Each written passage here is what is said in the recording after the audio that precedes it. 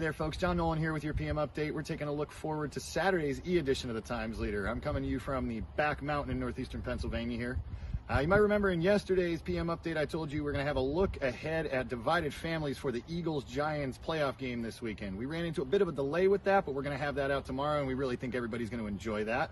A Schuylkill County man who admitted to using his cellular phone to secretly record up a woman's dress in a Wilkes-Barre Township store was sentenced to probation today. Ed Lewis has those details. Pennsylvania's unemployment rate was down 0.1 of a percentage point over the month to 3.9% in December, setting a new record low for us. Bill O'Boyle has those details. Don't forget the nomination phase of our Times Leader Best of the Best Awards is underway. You can visit timesleader.com/bestofthebest to nominate your favorites. And don't forget to check out WBRE WYOU this evening for the latest installment of our Dollars and Cents series with Mary Therese Biebel and Emily Allegrucci. You can also check out that on our Sunday Times Leader.